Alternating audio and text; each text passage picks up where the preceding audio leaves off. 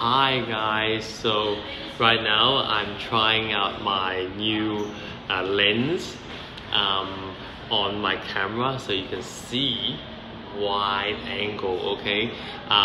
This sharing live is to give some friends and all our friends who are tennis players, who are doubles lovers, who play doubles on a weekly basis, okay? Share with all our friends that play tennis, doubles, okay, where it's a social game. It's not really that social most of the time. Most of the time people play doubles, they think it's a friendly game, but actually they get pretty competitive, okay? And all our friends in our world, most of the time they play league or they call it different names. And doubles is a great game for you to socialize with people, but it's not very fun when you're losing most of the time. You might have a smile on your face, but most of the time if you're losing because you don't know what you're doing, it's not very enjoyable. So I want this live is to share with everybody that I'm hosting a doubles seminar this year. We did one last year very successfully, and this year it's pretty packed. The room is packed, but I want to share with more friends, so we're trying to see if we can invite some more friends to come to our doubles seminar. For our friends who are international and cannot make it, there will be an ebook being pressed out. So if you're interested in the ebook for the doubles, message us and we'll see if we can get one to you. But this one is the sharing for our friends who can make it to our modern doubles seminar this Saturday from 12 to 3. Yeah, doubles is a lot of fun.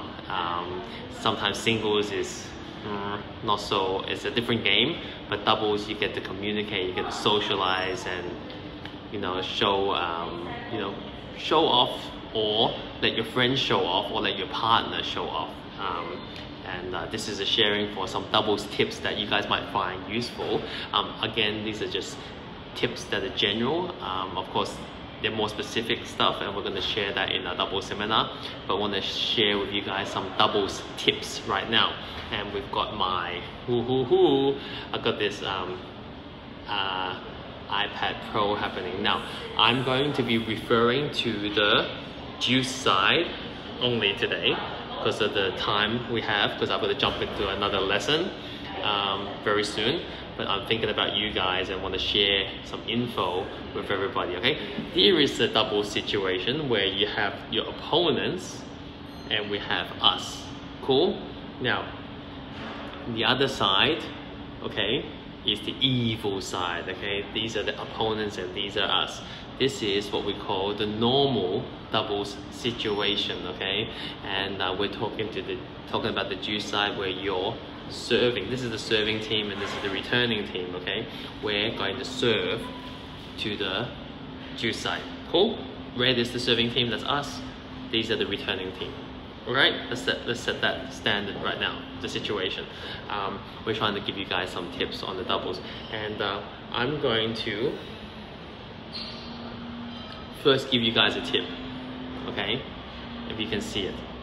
Again, returner, serving team, that's us, serving team. First tip is your service partner. Here's the server with the ball. This is the service partner. Okay, where is your service partner located? Okay, give you guys a tip. Make sure your service partner is not standing too far to the sideline. Okay, some friends are like, oh no, the opponent's gonna pass me down the line. But guys, I'll let you know, most of the pros, okay, the service partner is standing very close to the middle before the serve even takes place. You don't have to stand very close to the sideline. You only need to stand there when there's a chance of the opponent hitting it there, okay? Plus, if you stand here, it gives them a lot of pressure on the returner, okay? So, and give you guys a tip. Sometimes the server, okay, cannot hold their serve. It's because, not because the service fault most of the time. Most of the time it's because the service partner is not doing his job, okay? He's not helping out, okay? We used to play these tournaments called pro amp, okay? Pro amp is where a pro will play with an amateur together, and we usually, I'll tell you now, okay, we usually play for money, okay? Now, when I'm the pro and I'm playing with an amateur and he's serving, I don't blame him for losing his serve or whatever. I blame myself. But most of the time, the pro is all over the net, okay? Trying to intercept the return, called poaching. And most of the time, if you are very active at the net, the opponent gets scared and they have pressure, right? They sometimes make a mistake.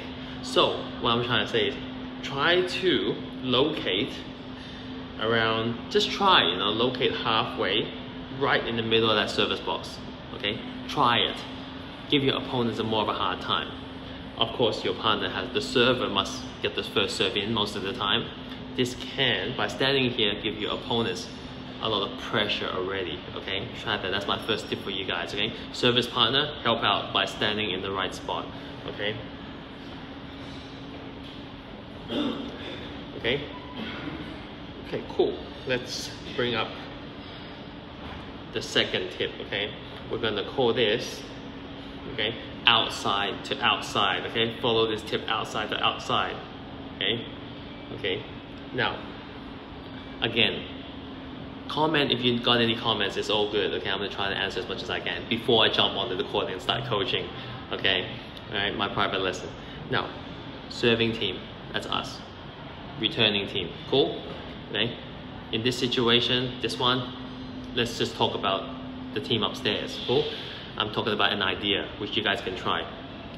Remember, go outside to outside. What does that mean? So, we're gonna try to make sure I don't push the wrong buttons here, okay? Give me some time, okay guys, all right? The ball is here, okay? The ball, I did a mistake here. Okay? Let's just say the ball is here, okay? That's the ball, cool? The ball is outside the court, cool? Outside the court. So he can go outside, he can go outside. Do not try to hit the ball inside. Do not do this one, okay? Don't go inside, because if you go inside, then this guy can intercept it and then put a hole right through your partner, okay? For all our doubles players, okay, for our tennis players, they know what we're talking about. So do not hit the ball inside when you're outside. So let me delete that thing here. Don't do this shot, okay? Okay? Go from outside to outside and outside to outside. You got two choices, okay? That makes you play a better strategic shot from outside to outside. Cool? Try that. Let me know how you feel, okay? Do not go from outside to inside. Okay, that's my second tip for you guys. Okay?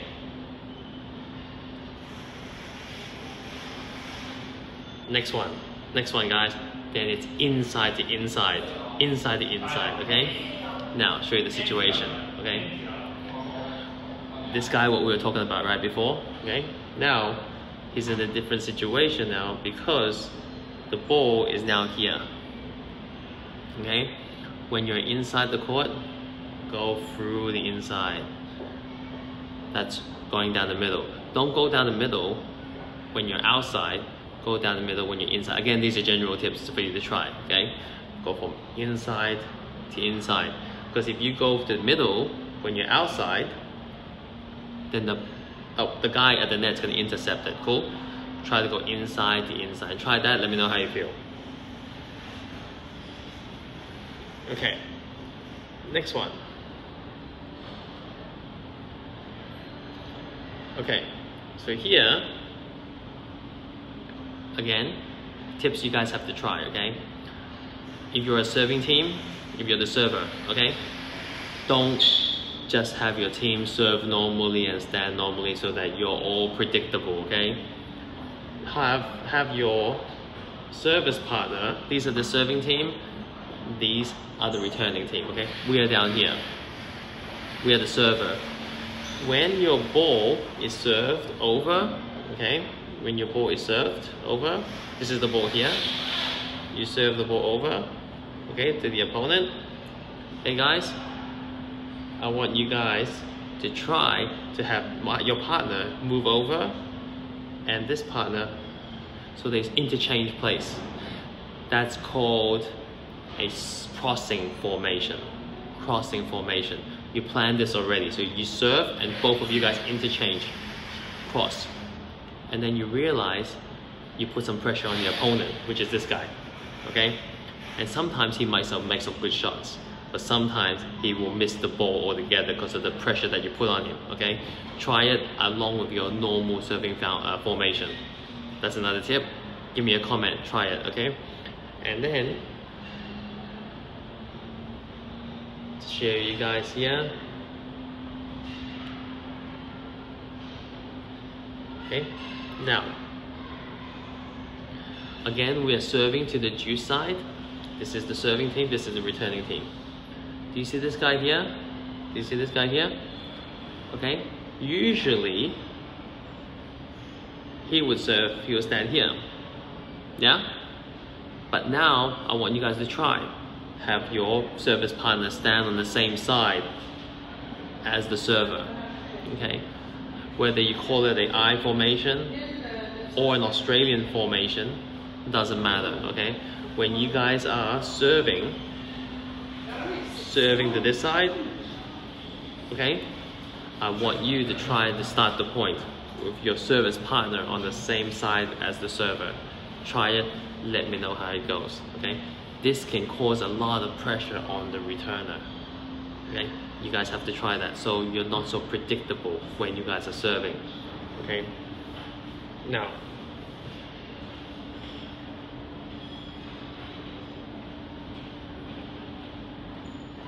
last tip for you guys who are you're all social players, right? Most of the time you guys don't get a chance to practice the way that you guys practice, okay? So what you guys, most of the time you guys practice is ground strokes, forehand, backhand, not volleys. I'm sorry, if you guys practice volleys a lot, that's great. But most of the time, most people only practice their forehand, backhand because they're the social players. So when you guys are playing your match, try this formation as a returner. This is returning team, this is serving team, okay? So here, the serving team is this guy, okay? This is the serving team. Not talking about serving team now, I'm talking about returning team. Do you see that, this guy? This is the returner's partner. He is not standing here. I want you guys to try to stand there. Why? Because if you guys are both doing a returning formation from the baseline, you put more pressure on the server because you guys are now hitting strong ground strokes. Cool? Try that, let me know how it goes. Remember, you do not have to return always one up, one back. You can always try something different with two at the baseline. Okay, so two at the baseline. That's how my partner and I, and a lot of pros play doubles, advanced doubles, professional doubles nowadays, returning the first serve with a double back formation because stronger ground strokes. This puts a lot of pressure on the serving team. You guys have to try that. Don't just do it for the pros, you guys can try that too. So, just some sharing for you guys here. Alright, so be sure to click in for our friends who are in Hong Kong. Join our doubles seminar this Saturday, 12 to 3. We're going to go through a lot of tactics, myths, and all the great stuff and tactics and strategies that are used in the Pro Tour. Cool? And for our friends who cannot reach it, message us, give you guys that ebook, get you guys that ebook that we have, videos and a book, okay? Okay, it's very interesting for you guys to try, and we'd love to share and help you guys dominate your doubles court and have a social game where you're laughing and not being laughed at, alright? Social game is always fun when you're the one that's winning, right? It's always a friendly match, but it's better when you're winning. So click on the link and have a look, and be sure to message us with all your feedback that you guys have with the doubles tips that you guys just had, okay? Or share it with a friend that plays doubles, okay? And let me know how you feel. And look forward to hearing from you all soon. Thank you.